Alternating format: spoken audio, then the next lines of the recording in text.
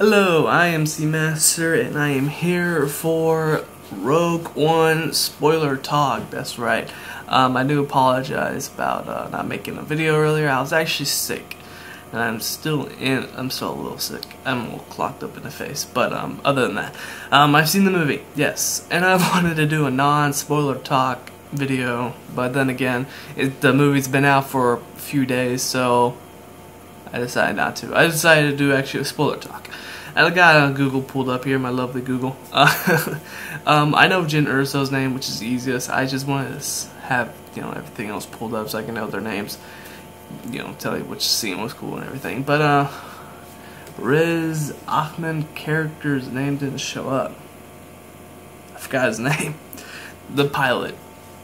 That's his name, yeah. The pilot. Anyway, I'm gonna mention later on in the video.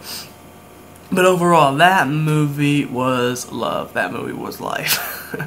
No, seriously, that movie was really, really cool. I really like it. I like it a lot. I like the the one thing I do like. Alright, the one thing I like about this better, I guess, than Force Awakens. I love Force Awakens, but what I like better about this movie is that it actually did, like, for me, Force Awakens didn't really mention the prequels, Clone Wars and stuff like that much, or at all. They usually just like, you see the dark, like that one alien girl, the little small midget in Force Awakens. I forgot her name too. She was like, dark side comes in many forms, the Empire, and now the First Order. I'm like, what about the Separatists? What about the blah blah blah? Anyway, that's enough about that. Rogue One, I liked it because, oh my gosh, they got Bail Organa, the character who played in Bail Organa in Episode 3. He came back, and I loved that. I really did, and I also loved it that I liked the movie because they actually did tie in with the prequels and the originals and everything, Clone Wars and everything. I loved that so much. I'm like, okay, now I know that stop blacking out. I finally know that it's really connected, because I thought when I watched Force Awakens, I didn't know if they were like shoving off the prequels to say that never happened and everything. But now that I've seen Rogue One, I know what happened, and I'm happy. Alright. So yeah, that movie was really cool, and let's not get started about the end scene, but we can get back to that later on. Yeah, Jyn Erso's character was it was really her character is really cool. I really like that character. She has a lot of conflict within herself, her soul. Anyway, and I love the actor who played as her father, Galen Erso, Mads Mikkelsen. He's a really cool actor. Anyway, and he didn't play like a long role, or a character who's been in the movie for a while. I just like the fact how these characters just die. I like the fact that they just die. But they really made the scene where she walks up, crawls towards her father, who died. That they made that scene, very emotional, very, very well. Not in a type of like corny way where he dies and stuff like that. And they're like, oh no. So she played it well. She nailed that role. Really, she did. Especially the part when she was looking at the hologram. I was like, wow, that was a really good performance. So yeah, it's a cool character. Donnie Yen's character. First of all, I love Donnie Yen. I've seen Ip Man. And all sorts of movies I've seen him in. And his character, his name is what? Chirrut Imwe. Yeah. He was like a really, wow, I forgot the word. Religious. There we go. Very religious person. And it does actually remind me, of course I know Jedi is a religion, it does actually kind of remind me, like, you would see like in medieval movies, you see Catholics, they like doing these little chants, ow, my leg, ow. Anyway, yeah, I actually like that.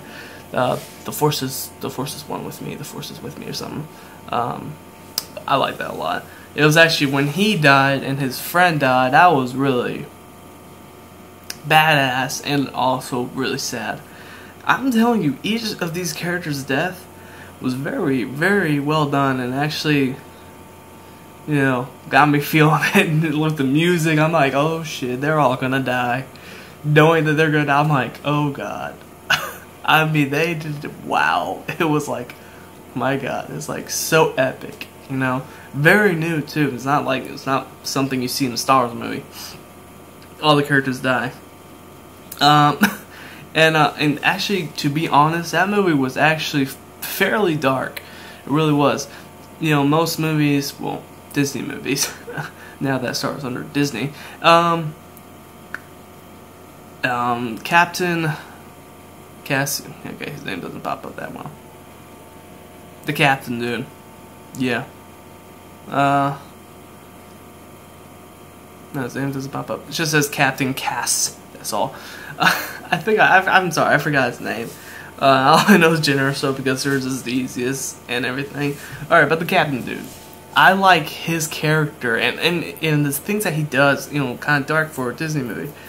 Or Lucasfilm, whatever. But it's like he kills for the rebellion. He does things for the rebellion. He does it because they're necessary. You know, that's what I like about it. It's like at the beginning when he came up and was talking to this pilot dude, not the other pilot, the guy who got killed in the beginning of the movie.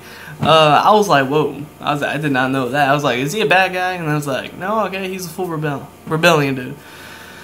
I like that, yeah, that little killing right there. It was like, you know, because let's be honest, it's being realistic. If you were in a rebellion and you were against an empire, you would do things that, you know, that are necessary. You know, you might not like it, but it's necessary. So I like how realistic it is. It's not something like, oh, I gotta do my 110% to save him and then risk my life and everything, risk the plan, risk the information I got just to save a life. I mean, it's realistic, and that's what I like about it. And Forrest Whitaker character, wow, what an extremist. But he played it very well. I like that role. That was a cool role. And he just like died like that, you know.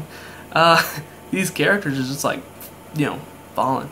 And of course, I noticed it before the movie, but the guy who plays as Wash in Firefly, yeah, he's doing K2SO, yeah, K2SO. He plays it on. Oh my gosh, when that robot, that droid died, I was like, damn, you know, it's just a droid, but that was an epic death. And that was actually really sad too, because, you know, when he's like doing it and they died and slammed down, locked the doors. I was like, this is intense. Let me tell you, yeah, this movie was extremely intense. And wow, and then the actual pilot, his death, I was like, damn, you know, the grenade explosions, this is freaking awesome and sad. And the Death Star, okay, first of all, I actually do like how it actually takes a while for the planet to actually, you know, because realistically it doesn't, you know, immediately, I think, I'm not an astrophysics dude, but I actually do like, they have to have somebody who has, you know, the astrophysics background saying, you know, the planet doesn't immediately explode like in 2 seconds, like Alderaan did. Rest in peace, Alderaan. Yeah, in the movie when Bail Organa says I'm going back to Alderaan, I'm like, no, in the theaters, I'm like, no, don't. But, you know, whatever, that happened. What else about it? Let's see. Oh yeah, the Death Star thing. I like how they actually, you know, took a while for the planet to explode, and then at the end, oh man, it was sad.